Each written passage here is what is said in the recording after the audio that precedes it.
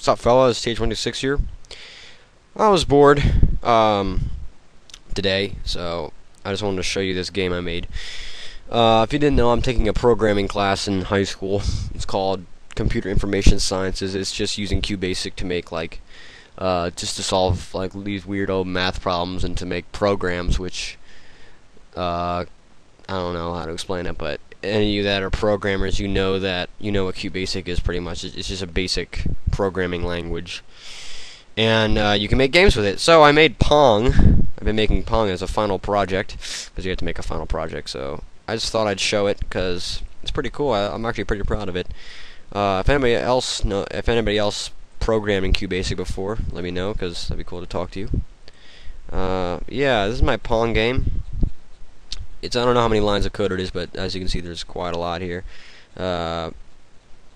Yeah, programming isn't an easy thing. Even if it's like a little game like this, it's sometimes tedious, but most of the time it's not that bad, though. It was fun to do this, but there's still some bugs in it that I have to work out before the final release of it for game day in my class, but yeah, let's just get on with it.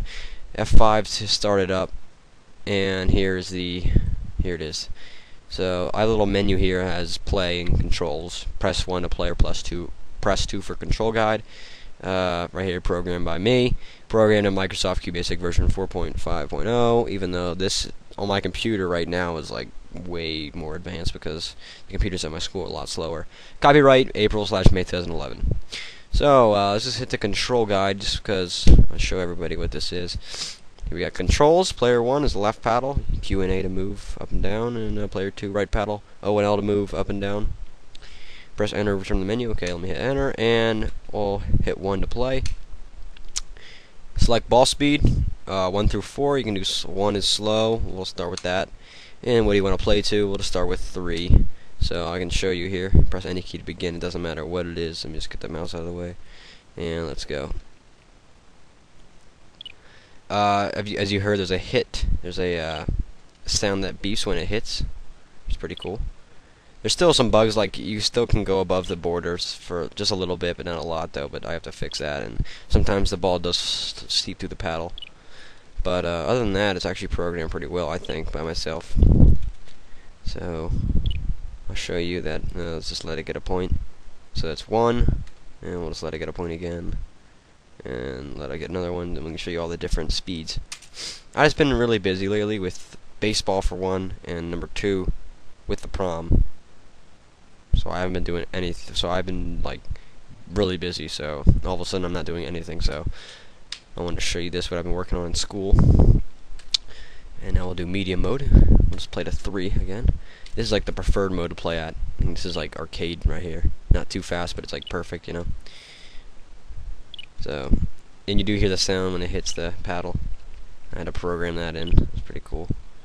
But, yeah, I just want to show you this game. It's pretty fun. Pong. A lot of you guys are probably familiar with it. It's a classic arcade game. I thought it was going to be really hard to program, but it actually didn't turn out that bad. So. Oh, that one got through. Fuck. Oh, shit. Hold up. And I'll show you fast mode. Let me just let this hit that. Okay, okay. Fast mode is 3, and we'll play to 3. This is like a challenging mode right here. This is a challenging mode, I think. It's pretty good, I think. This is like the best speed to play at. It's not recommended, but I think it's like the most competitive speed to play at. Ah, fuck! I misjudged the bounce. I had to program all the bouncing and crap. It wasn't as bad. The teacher helped me. Fuck, that one missed the paddle. Fuck, that one did too. The teacher helped me a lot with it. Not a lot, but some of the stuff was pretty easy. Other stuff was hard. All right, we'll play super fast mode. This is like hard as hell. Oh fuck! Can't even beat my own game. I'm just playing myself. It's not like I'm playing a person. Okay. Oh shit. Oh yeah, save that one. Damn. It's like the longest volley I had on super hard mode. Or very fast mode, I should call it. Ah, it's hard. Because they go in intervals. The paddle changes depending on what number you type in. Paddles are a lot faster, and the ball's a lot faster too, if you didn't notice. Well, that one, that's just my my fault. Okay. Wow, that was my fault too. I went up.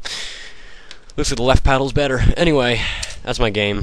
Hope you liked it. I will continue doing Let's Plays, playthroughs, whatever the hell you want to call them.